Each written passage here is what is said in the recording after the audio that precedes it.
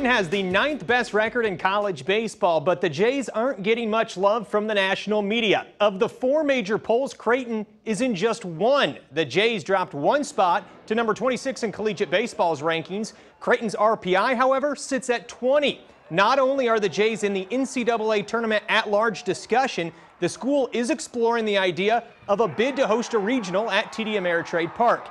Ed Service encourages the move, but isn't looking that far ahead. It's too early. We'll think about that probably the day of our last game in the regular season. I mean, it's way too early. We still have 16 games. We have to go on the road for the majority of them. That's nice. I'm glad we're in the position we are, but it doesn't do any good if we don't play well these last 16 games. So 16 games is almost a quarter of your season, so we've got a ways to go yet. I've been here for 4 years now, and hosting a regional, I mean, that would be awesome. I can't really put it into words.